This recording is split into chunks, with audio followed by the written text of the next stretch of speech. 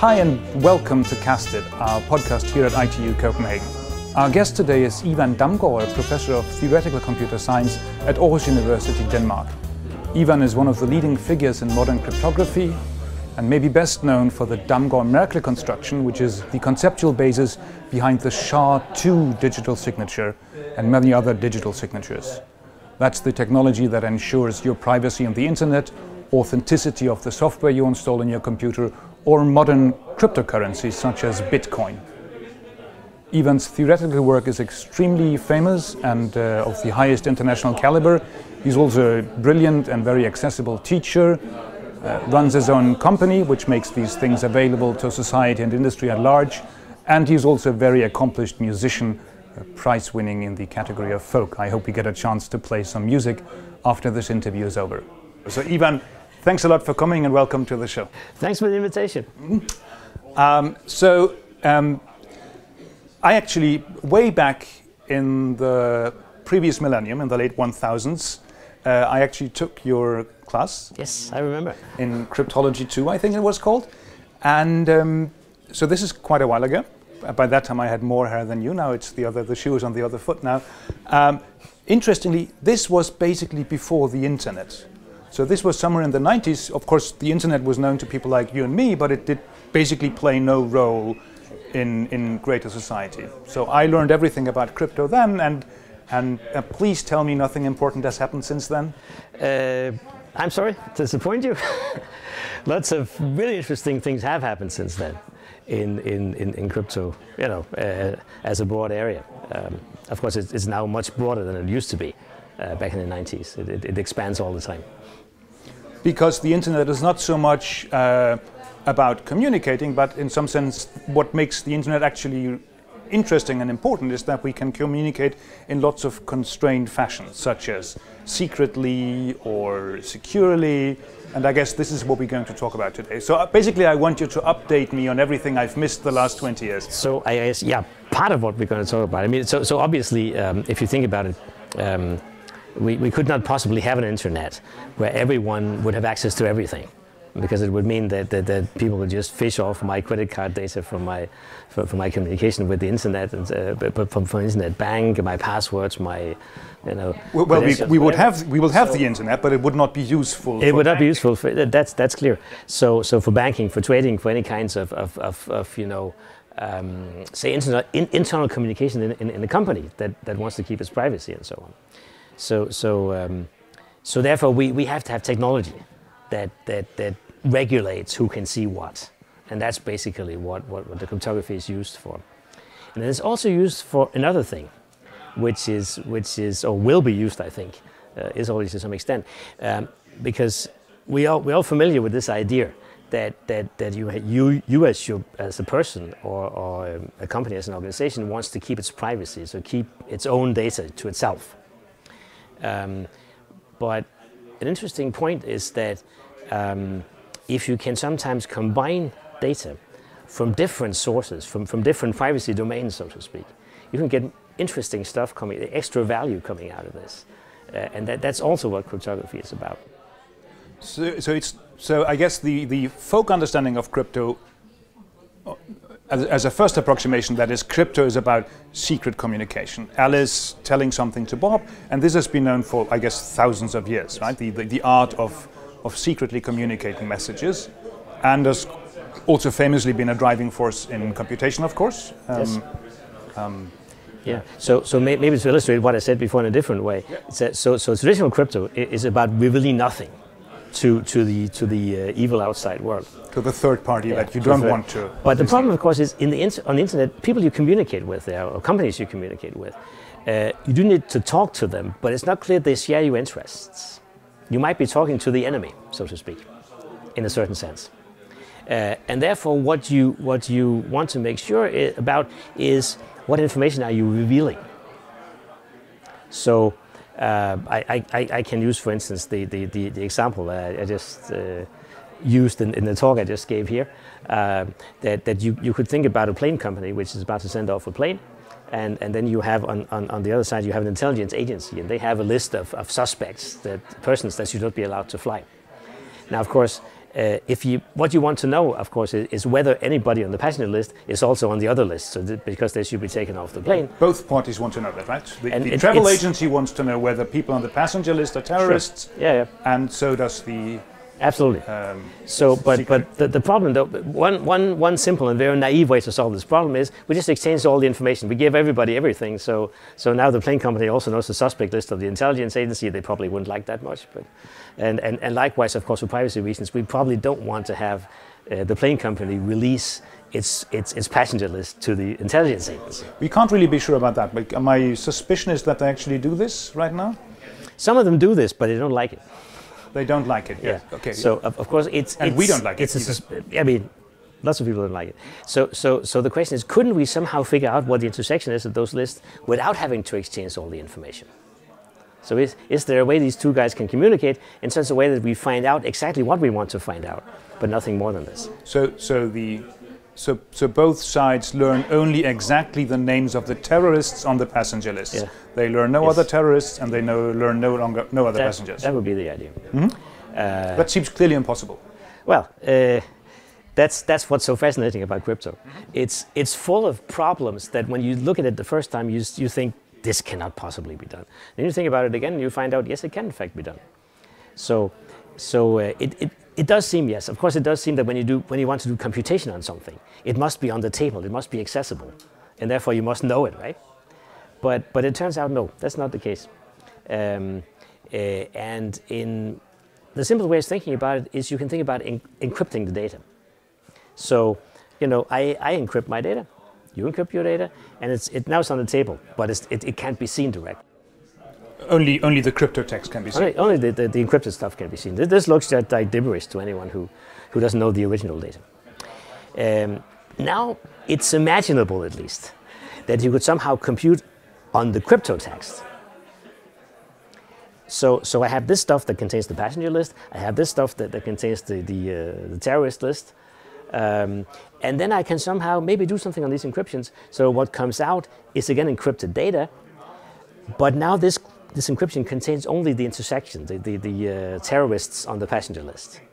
Then we can open this up, and we will only learn what we opened up. So we together decrypt the result of the computation. The computation is done entirely on encrypted data. Yes. The only thing that is ever published is encrypted data. Yeah. And only after the computation do we both decrypt the result of the computation. And this seems to crucially then involve us, each individual party, being unable to decrypt any of the information. Absolutely. So there will have to be some let's say, sharing of key material or sharing of data.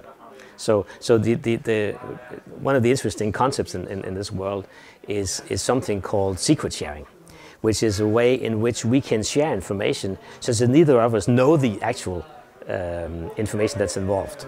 Is there some kind of toy example where I can convince myself that something like that could be done in principle? Well, for instance, let's say your secret data is a number. 5. So what okay, I just told it. 5. I have, yeah. 5 is but it's secret. 5 is a good yes. example. Yes. Yeah.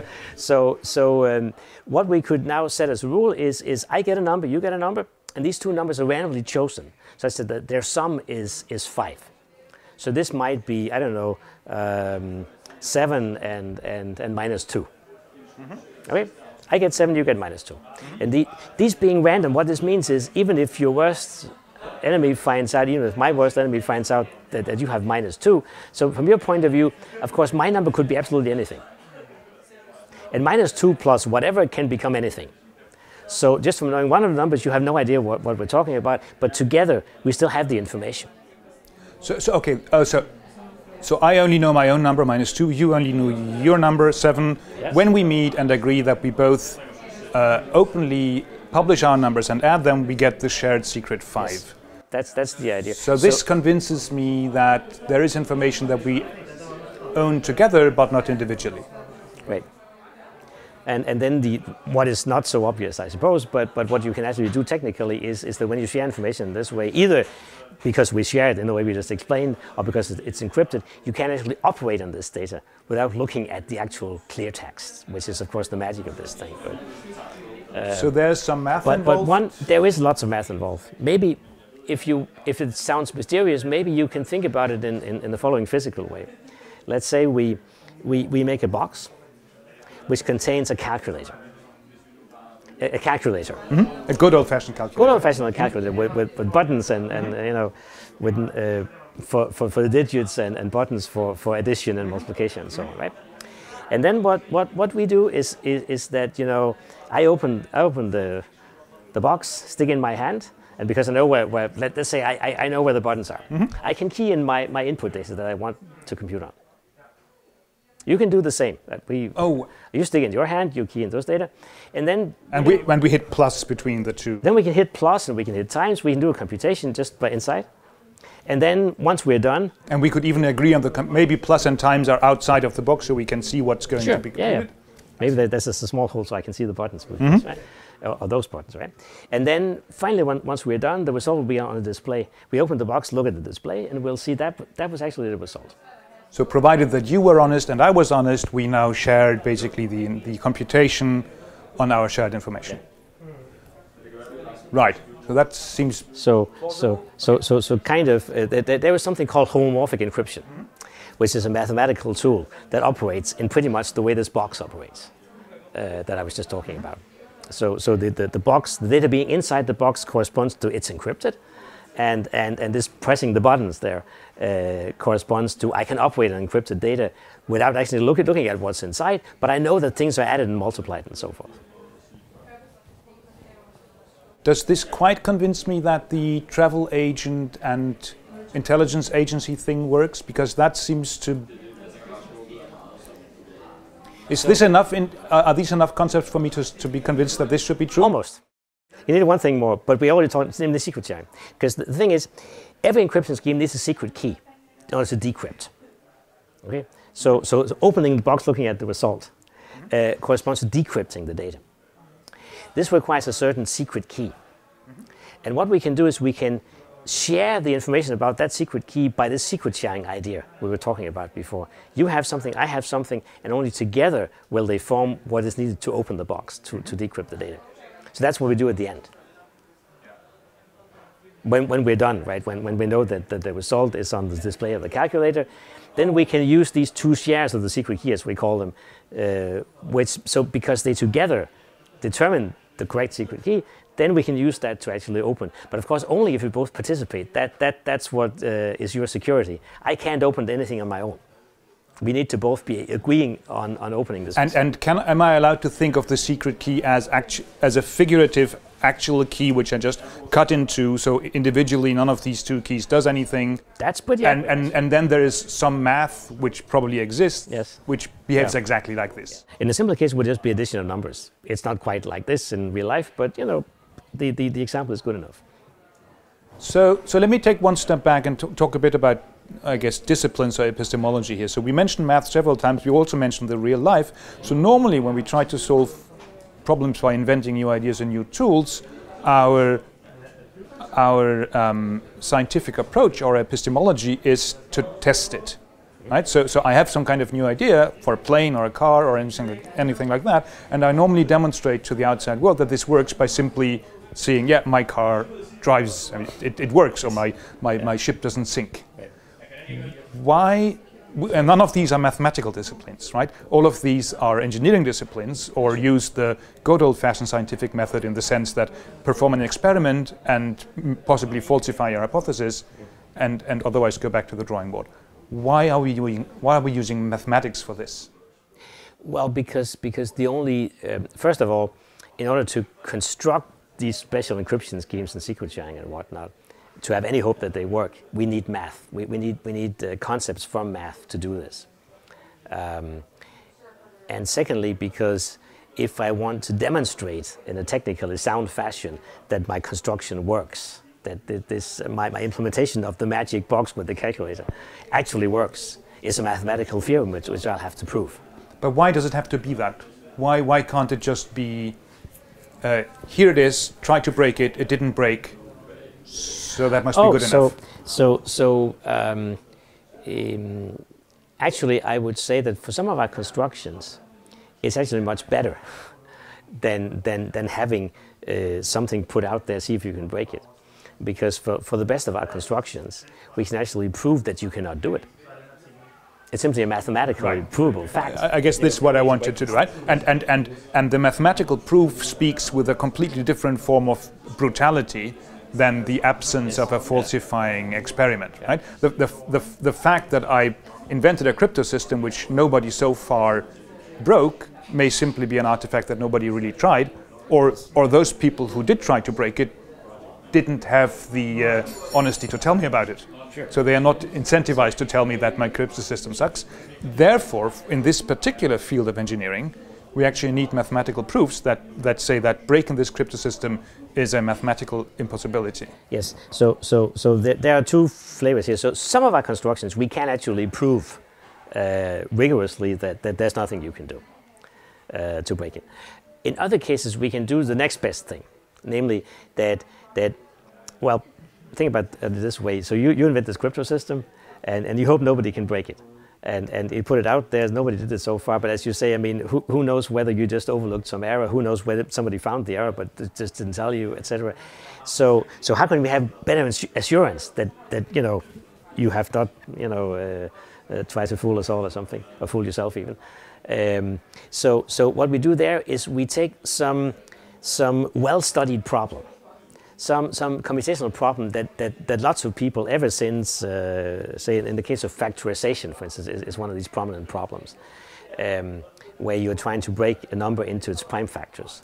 Oh, but that's easy, right? 21 is broken into, what, 7 times 3? So that was, oh, sure, yes, no problem. Easy? Well, no, not always, because when the numbers get large, it gets too hard. So but I have computers, right? They can just try, I mean, factorization is a trivial problem, right? I just try, does 2 divided? No. Does 3 divided? No. Absolutely. 5, 7. So the problem is that when the numbers get really big, this approach gets completely infeasible. As an example, if you take, so let's take a 1,000-bit number, for instance, which corresponds to, I don't know, 600, 800 digits in decimal notation. So it's a really big thing.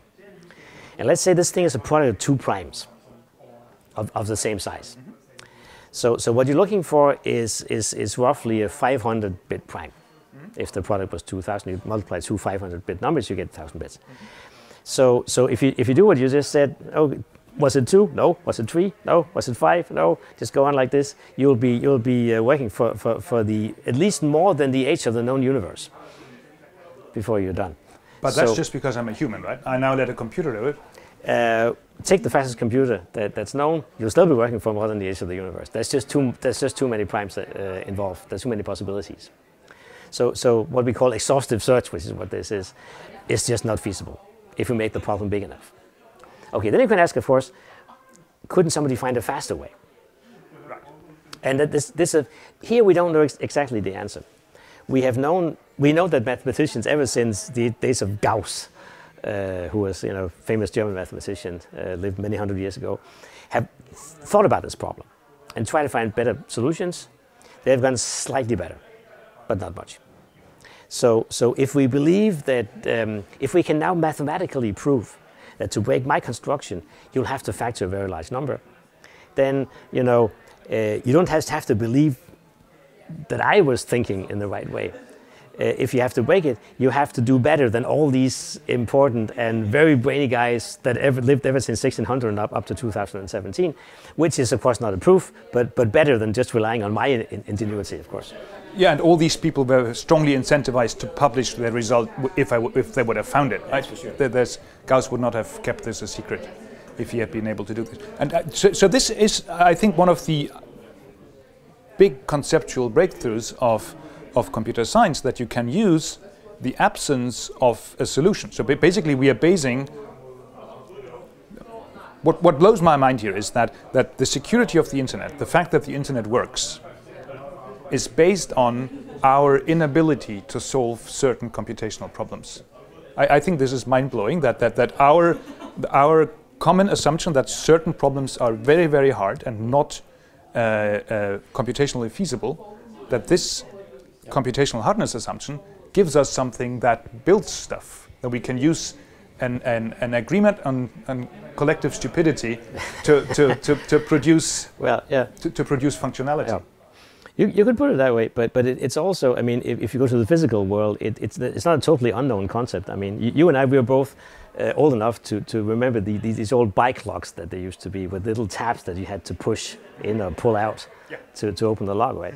So you can ask yourself, can you steal such a bike without using violence if it's locked? And the answer is, of course you can. Just try all combinations until you're done, right? So the question is then, why do you lock your bike? Well, because it takes time to try out multiple combinations, and because that time is, in some sense reasonable in connection with the value of a bike, so to speak, right? So, that's a very nice example. So, we do the same on the internet. We hide our secrets behind problems that are too hard to solve in practice. It takes so long time that we think that's fine.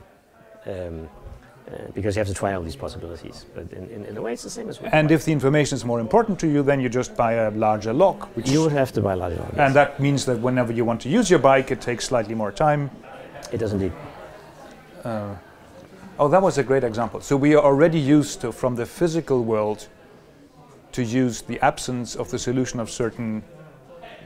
to use the unbearable slowness of brute force. In order to actually achieve something that we couldn't achieve before, namely have your bike secure. So of course it's analogy goes even, maybe if I push it a bit, goes even a little bit further. Because of course when you lock your bike this way, you also rely on the assumption that nobody comes up with a clever little special piece of tool he can just stick in the lock and it just goes open immediately. But this clever piece of tool would be a breakthrough itself, right? That would be great for society. It would in some sense, yeah. So, and then you would need to invent. Then you would need to invent another lock, a bike lock. Exactly. I guess this gives me an elegant segue to talk about quantum computation, right? Because if and whenever I give a popular science talk to the public, this is a question I get: that how far are we with quantum computers, and once quantum computers work, which is always just 3 years away. It's either just before or just after general artificial intelligence. So whenever quantum computers will finally be made to work, then all crypto systems are broken, and then we're dead? No. So I mean, there is some truth to what you're saying. That what we know is that if we could build a large enough quantum computer, it would be able to break all the cryptography, all the so-called public key cryptography that we use on the internet today. And so if this really happened overnight, then the internet would be seriously, security on the internet would be gone. By virtue of the fact that we just happen to have based a lot of security on the same computational hardness assumption? Yes, actually a couple of hardness assumptions, but they can all be broken with a quantum computer, it turns out. And just to update me on that, so that is factoring, because there is a very nice factoring algorithm due to Shor? Shor, yes, Peter Shor from MIT. And also there's another problem that we call discrete logarithm problem, which interestingly, by almost the same algorithm, can also be solved on a quantum computer. And there's a whole family of problems with nice algebraic properties that fall under the same hat here, so they can all be solved using enough, using a large enough. Right. So there's a certain group of computationally hard problem. Computationally hard in the sense that a classical computer, we don't know much cleverer things than brute force, but a quantum computer has access to a certain computational primitive that is not available to a classical computer. This primitive is based on a collapse of the wave function. I'm on thin ice here, but it's some kind of, if you want, very parallel operation that you can do very quickly. There are several notions inside here, but of course it's true that as far as we know, quantum computers do totally outperform classical computers on certain problems. On certain problems. If they were big enough. And these problems are exactly the problems that we chose to make the internet secure. Some of them, yes. Some of them, yes. But the interesting thing is it's not all broken at all, in fact. And there's still very, very good reason to believe that even if you have a quantum computer of any size that you like, I can still efficiently generate a problem for you to solve that you would have a hard time solving. Even with a quantum computer. Even with a quantum computer. Because I guess this is one of the misunderstandings we need out of the way. Even a quantum computer cannot, as far as we know, solve any of the famously hard problems in computational complexity. Sure. So all of these so-called NP-complete problems or NP-hard problems, that we know a bunch of, and which are famous for being the hardest problems that we know of, and that are practical relevance. Let's put it this way. These problems, as far as we know, and we have good reason to believe it's the case, that they cannot be solved efficiently on a quantum computer. Yeah. A quantum computer is not a magical machine that solves all hard problems for us. Not at all. It just solves two specific hard problems for us, and a lot of crypto is based on this. In fact, a classical computer can do everything a quantum computer can do. Just much slower. It's just much slower. Yeah.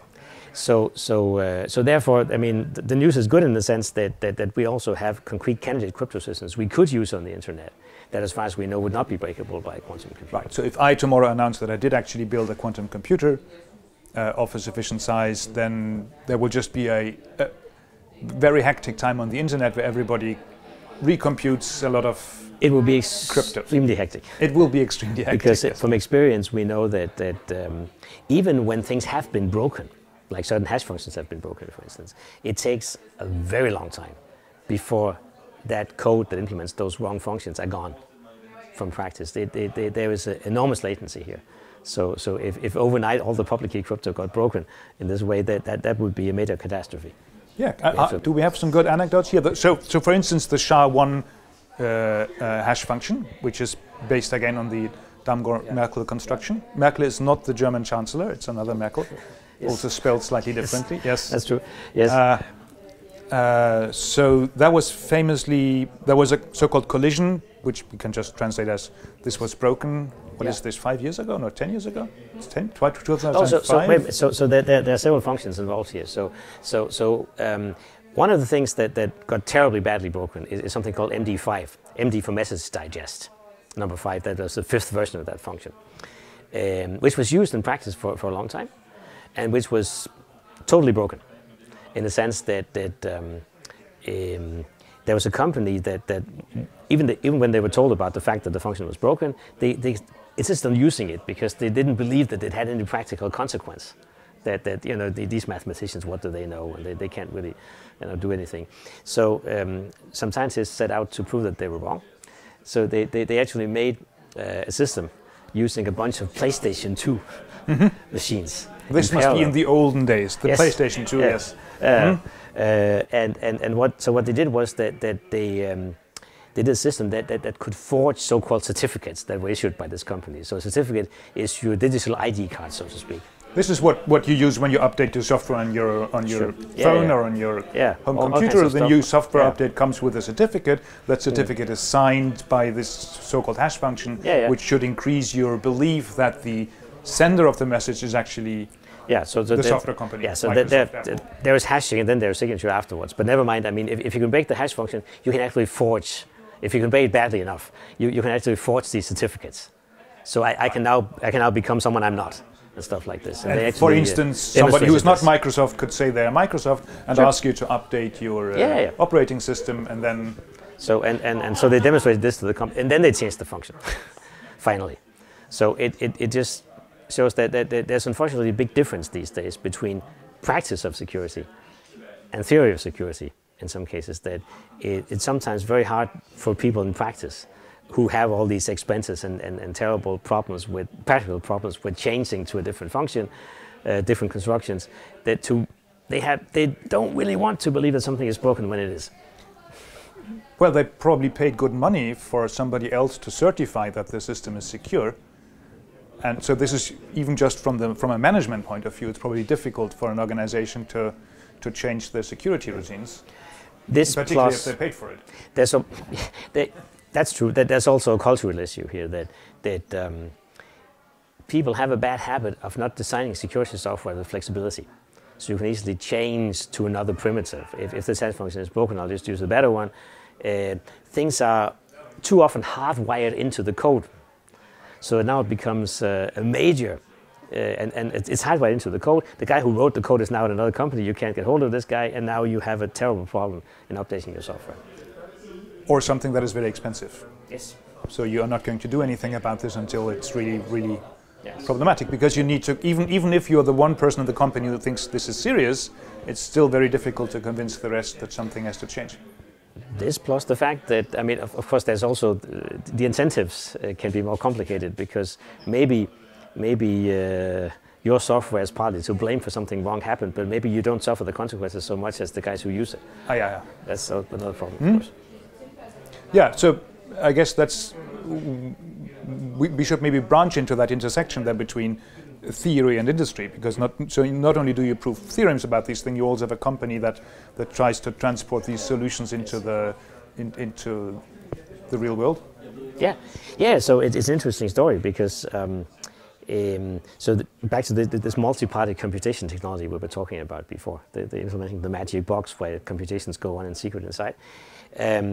Actually, we're quite proud because in Denmark we did the first industrial prototype of this thing. So the not even prototype, but actually real application in industry application of this thing.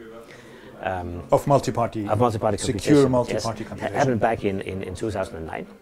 And the story is quite interesting actually, because it sort of speaks about, I guess, when these things are applicable and when they're not. So what happened was that in Denmark we have a big production of sugar beets. It used to be the case that the farmers who grew these things received a very large amount of support from the EU. In fact, so much that it paid off to do this, even if you're not very good at growing them, or even if your soil was not fit for this thing, really. The sugar beets were no longer the value-generating thing, but the subsidies were? Pretty much. But then, all of a sudden, the EU announced that they were going to reduce the sugar beet production support with 40%. And now there was somewhat of a panic going on, because this meant, of course, that if the production was supposed to survive in Denmark, you would have to move very quickly the production to another place, to places where it paid off, actually. So what happens is that if you're a farmer, you have a contract that gives you the right to produce a number of tons of sugar beet or another product and get a certain amount in support for this.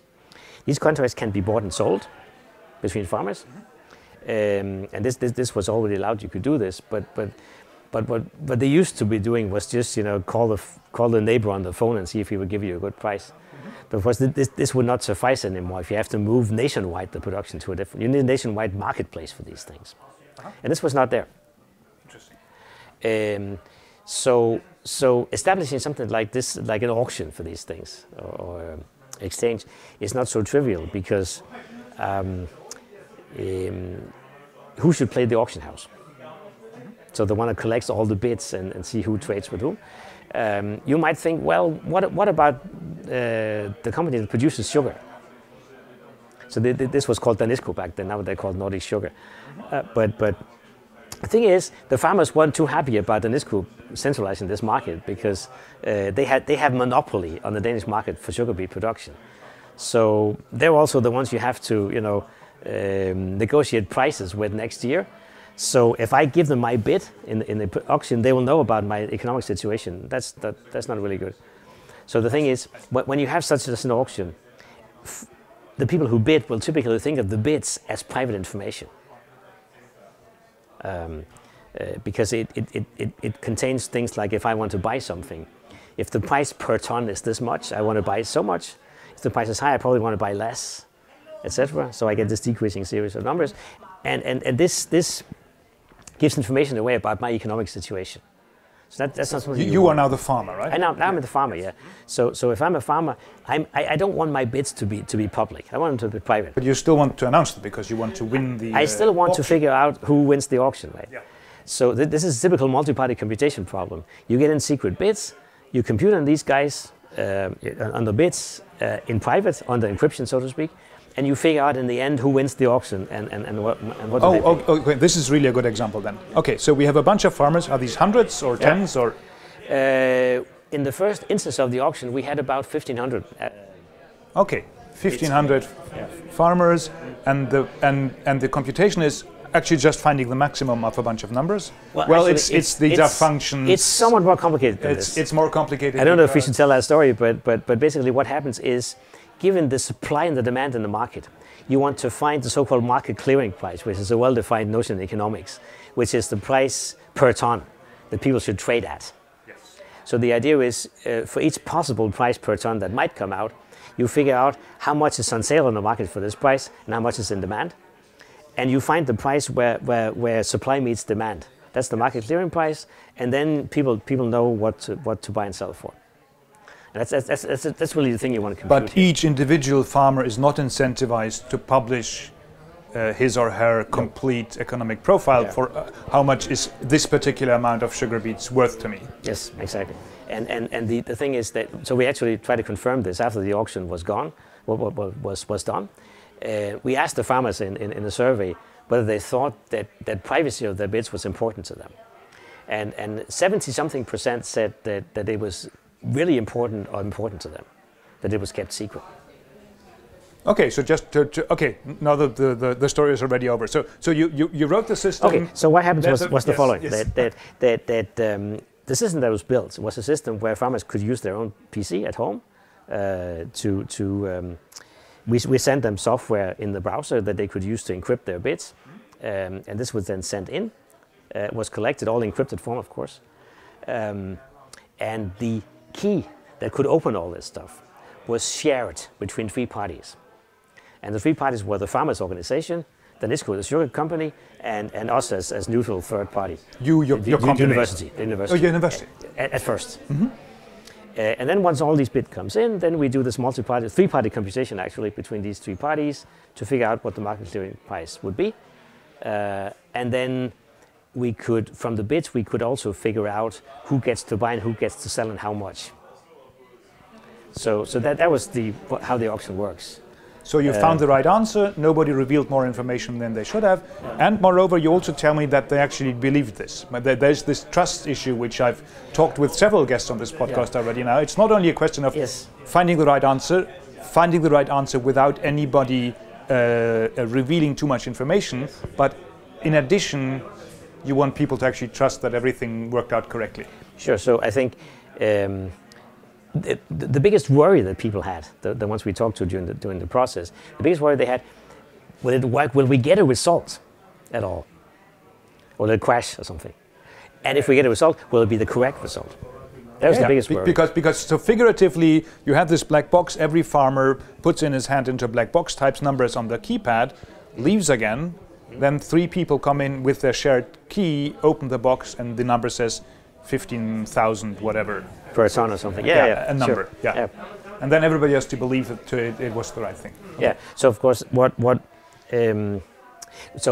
way in which you can check this, of course, is that slightly more than the actual market price is revealed, because we also have to figure out if you're a farmer that bid, we make public how much did you want to sell. If you wanted to sell, how much did you want to sell at that price?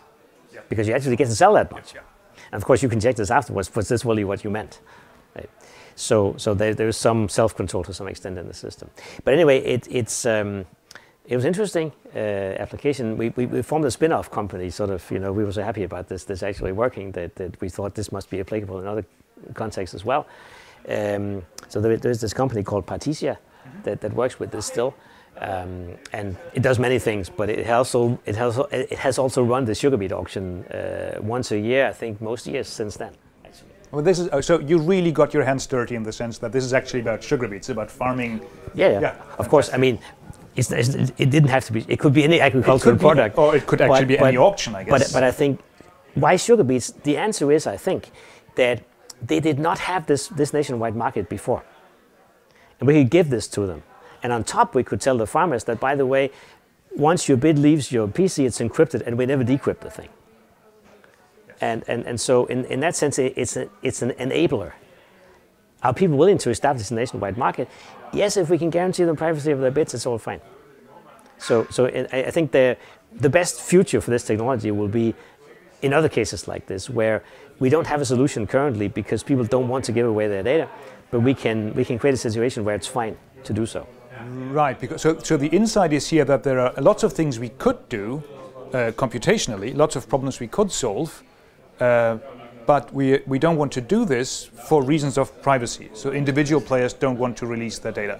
And I guess we can talk about sugar beets just as much as we can talk about the healthcare system, for instance. Sure, and we can also talk about something else which we've been doing a little bit also in practice, which is so-called benchmarking.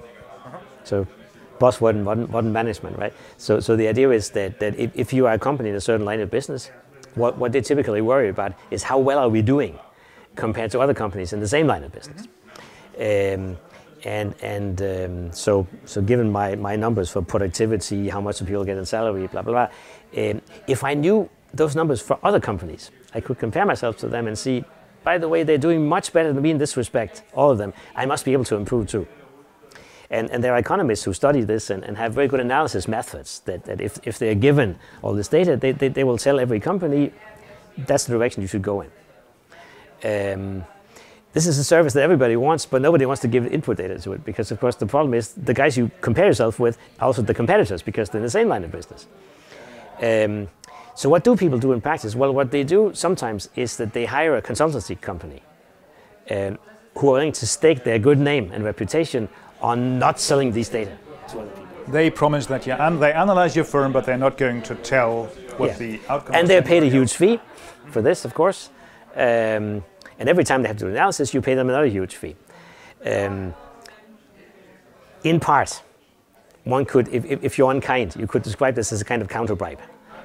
A counter-bribe. Oh, that's right. That's nice. That's today's word. Yes. They're being paid enough that it wouldn't pay off for them to actually misuse the data.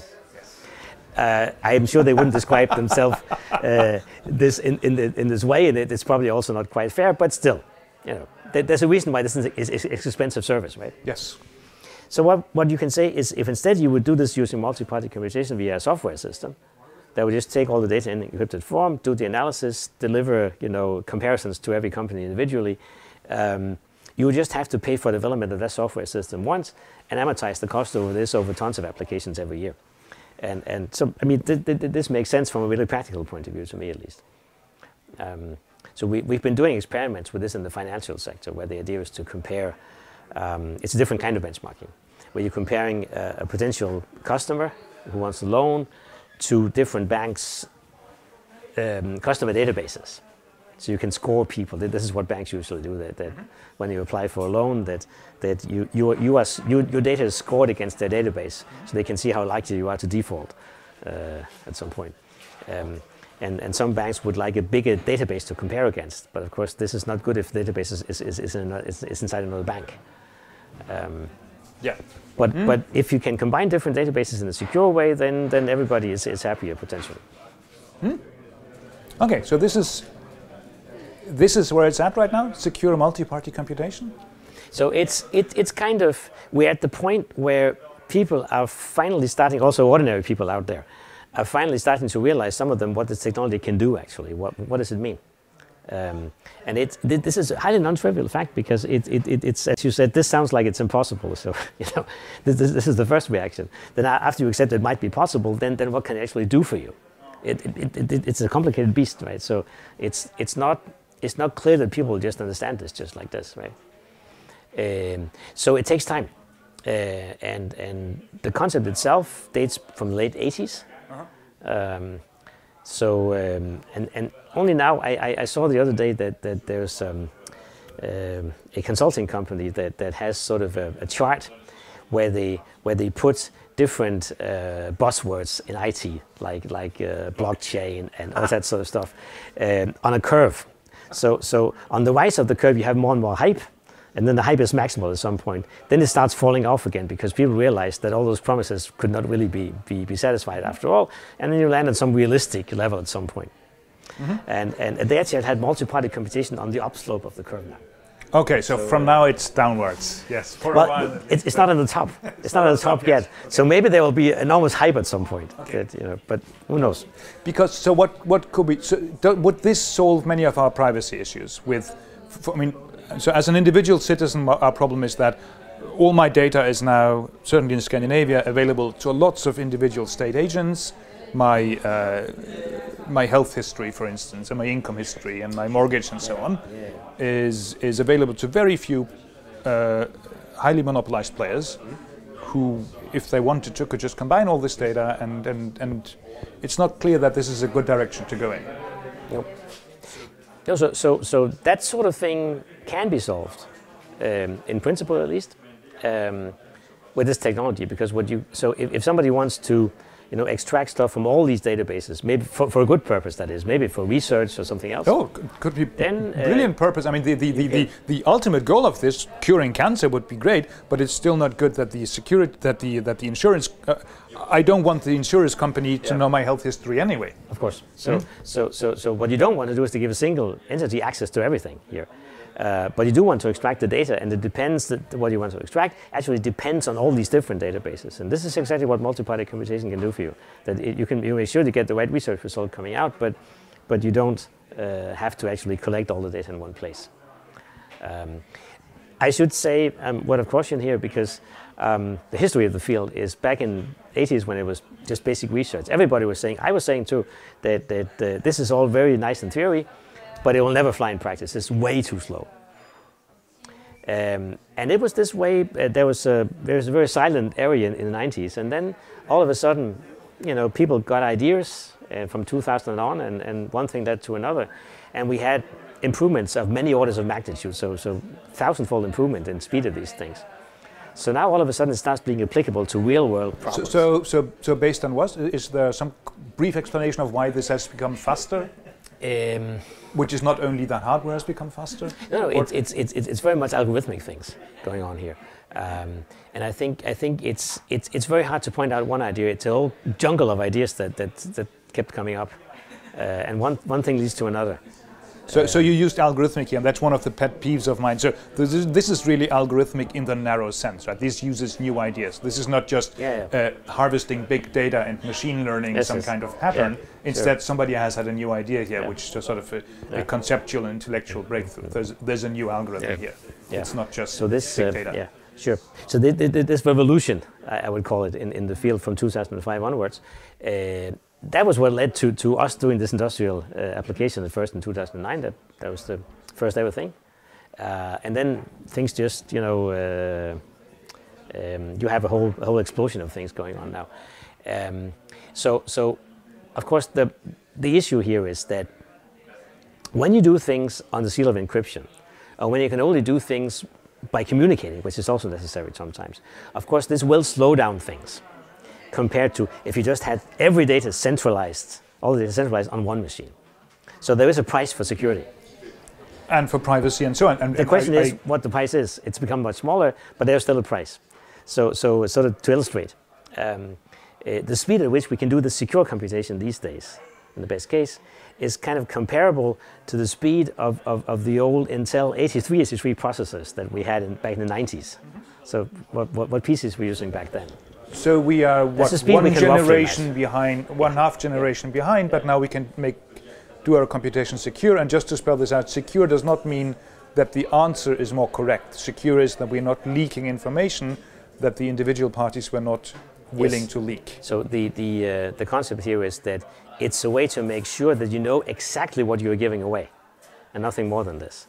People sometimes, some common misconception is when you do secure computation, it means you keep everything secret. Of course you don't. There's a certain result you do want to compute, and this of course becomes known to some people.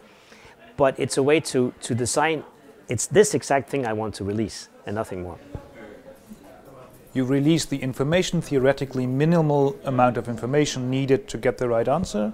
Or is this too specific now? No, I would rather say you release the answer. So you release the answer, yes. And what the construction guarantees you is that answer that you wanted to compute is the only information that gets released about your inputs. Right, and if you don't want the answer, then of course you can't play, but if you're actually interested in the answer, then this is the minimal amount of information you need to leak, and the system guarantees, provided you did your math right, that it does exactly this. Yeah. Right. So this is now many steps removed from the folk understanding of cryptography, which is just secret writing, what Caesar used to communicate with his troops. So there's at least one step in the middle, or maybe even two, that I also just like to get you briefly to explain, and that is authentication or signatures. I guess we talked a bit about hash functions already, but as a concept, I think this is another surprise that the same technology that allows you to communicate secretly, that is nobody else can listen to what you say, also allows you to prove that you are who you claim you are.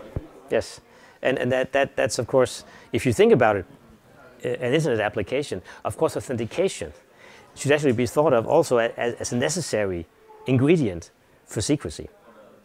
Because if I don't know who I'm talking to, then who learns what I'm sending? You have no idea. So in order to have some idea about about what happens to my information, you better know who you're talking to, or who the author of the information was. Yeah. So basically, fine. But this still sounds as if it's two opposite problems, as if these two things are completely orthogonal and have nothing to do with each other. So in a certain sense, qualitatively, in terms of what you're trying to achieve, they are opposite, because in old-fashioned cryptography, you're trying to keep things secret. You want to send stuff from A to B in such a way that no third party can see what you're sending. Whereas in authentication, you still want to send information from A to B, but it's not secret at all.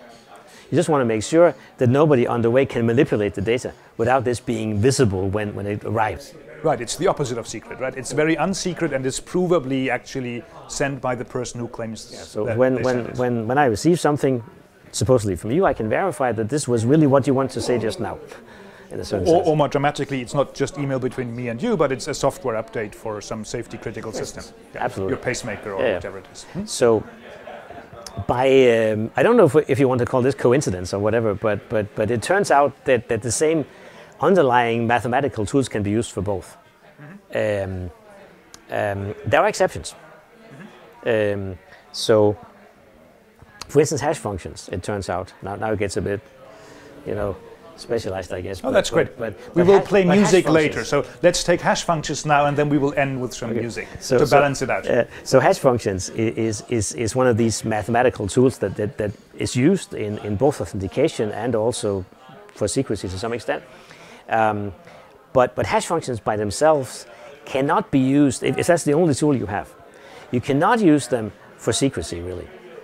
For public key cryptography, for instance, which is what you need for the internet. It's a special form of cryptography that's called public key crypto. This you cannot build using hash functions as far as we know. But signatures, digital signatures, so where I sign something digitally, you know it's from me, this can be done using just hash functions. Strangely enough. So I guess then you now forced yourself to explain what a hash function is. So hash function is a tool which takes as input a possibly very long message, any length of message that you want, and produces a short digest, if you will, a short fingerprint of the message. So even if the message was several megabytes long, the output is just 256 bits, for instance. Could I just add up all the characters and divide by... I take every 20th character. Yeah. So no, this does not work. So what you want to achieve is that somehow knowing that the output, the digest, must depend in some complicated way on all parts of the message. Because what you want to achieve is that if you believe that the hash function, this digest comes from me, this is as convincing as believing that the message that was input comes from me. So in other words, it must be hard to if you're sure that the hash function value is genuine, that the reason why you can be sure that then the message is also genuine is because nobody can find a different message that has the same digest. So, but that's a very specific kind of hash function. A hash function that is sort of hard to invert or... Yeah. So it's some complicated mathematical beast that somehow ensures you that if you want to authenticate that this long message comes from me, you can actually compress it to something really small, and you just have to be convinced that this thing comes from me, the smaller thing. I see. Okay. So it just replaces a large problem with a shorter one, and then I need some extra black box to convince myself that the shorter message was from you. Yeah. However, the surprise here is that this extra thing can also be built from hash functions. This is a much longer story. And actually, this is one of the surprising exceptions from the rule that you were talking about before. Everything is used for authentication is also used for signatures. Everything that's used for secrecy is also used for authentication. But there are examples where one thing really only lives in one world. But it's still a continuous surprise to me that a lot of the things that make the internet more than just YouTube, namely that make the internet useful for banking, for buying stuff, or for selling sugar beets, are based on the same history of secret writing, right? Which is a 1,000-year-old idea. Yes. I think this is a... Yeah. There's no reason for why it should have been that. I guess not, but yeah. So we already mentioned quantum once. I have to mention quantum again here because there's also a way to use quantum not to break crypto systems but to build crypto systems. That's quantum encryption, which is something completely different than quantum computation. Absolutely, yes, totally. So explain. Well, so the thing is that when we communicate unusual internet technology, often with optical fibers, what happens there is that light travels through the fiber, and you have myriads of photons. That light is made of photons, right? And they together carry the signal. A property of this implementation, of course, is that as an adversary, I could steal a little part of that signal. Nobody would probably notice. I can kind of copy what I see, and in this way listen to what is being sent. Maybe what is being sent is encrypted, and I might be able to understand it, but it's clear that physically, whenever something comes past me, I can take a copy and write it down, and when the guy receives it, he will not know that it was copied by someone else. There's no way to tell. This would be true of standard pieces of paper as well. Sure. It's not important that this was photons on a fiber optic of course I'm going somewhere with the example, but so the idea now is, imagine that we instead would communicate by sending one photon at a time. So each photon carries a little bit of information with it, and which can be read on the other side. Yeah. Okay, the new thing is now you cannot, this idea of undetected eavesdropping doesn't exist anymore. You cannot steal half a photon, that does not exist. For reasons of quantum mechanics, because I can't, if I remember the least entity of light that exists is a photon. So either the adversary lets it pass by, the guy who wants to do the eavesdropping, he can let the photon pass by, in which case he didn't learn anything. He can try to eavesdrop on the communication by taking the photon, doing something to it, reading what it has brought with it, and then sending it on. But this changes the state of the photon. Quantum mechanics is put together in such a way that what it claims is that you cannot measure something without having a possibility of affecting what you measure. So what this means is that when the thing was eavesdropped, it's no longer the same signal anymore. And therefore you actually have a chance of detecting, two honest parties talk to each other, you actually have physically now a chance of detecting whether you eavesdropped or not. Oh, so the eavesdropper actually gets the information, but Alice and Bob know that they have been eavesdropped upon because the signal has been changed. Yes. And so here the security of the communication is based on quantum mechanics being correct, instead of certain properties of discrete logarithms or primes. Yeah. Because if you believe Heisenberg and Einstein and these guys, they not Einstein actually, but he was against quantum mechanics. But Heisenberg and these guys, if you believe them, then you simply cannot measure this thing without pushing it a little bit, so it will change its state. And this actually works. This actually does work. They can build this. It's been implemented. And so, of course, you might say, but wait a minute, is this good enough? Because the adversary might actually learn some of your information, right? So if you send all your best secrets this way, isn't it too late? I mean, the guy's already in Rio de Janeiro with the money or something. But the point here is that what you will send is not the real information on the quantum line. You will send some stuff that's just random secrets. And if some of it makes it through, then you know that now Alice and Bob, the two parties, that as you usually call them, they will now share secret information that the adversary definitely does not know. Now secret sharing means something else. Yes. Now Alice and Bob are convinced that they both have the same information, they have the same this secret. Is used as some kind of black box to kickstart many other crypto systems. So now you can start using this information that they agree on, but the adversary does not know.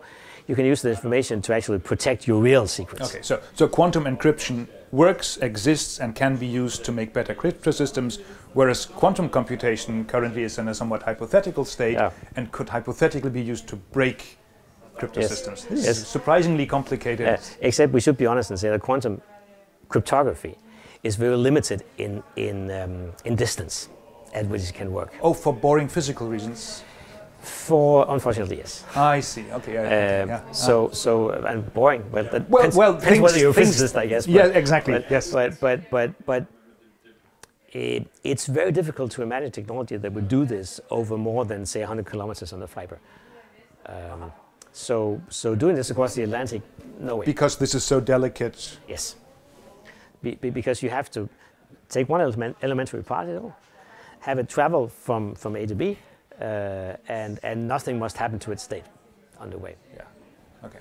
That's hard to do. Awesome. So, did we miss anything? Have I been updated? Have I been updated now on my missed 20 years of cryptography? I think you've been doing pretty good. Excellent. So, I guess that concludes the formal part. I really wanted to learn one of your tunes, so we're going to do that in a minute. To the people who tuned in, thanks for tuning in. You can find the previous episodes on casted.itu.dk. And until next time. And now let's play some music. Okay, let's do it. Okay, so we'll do Madame Blå. Madame Blå. Yeah, it's one of yours. It's one of my tunes. It's actually what we call a hopsa in Danish, which just means that there's a particular dance that goes with it. But in hopsa. Don't worry, you don't have to dance. You just have to play the guitar. Okay. 1, 2, 3, 4.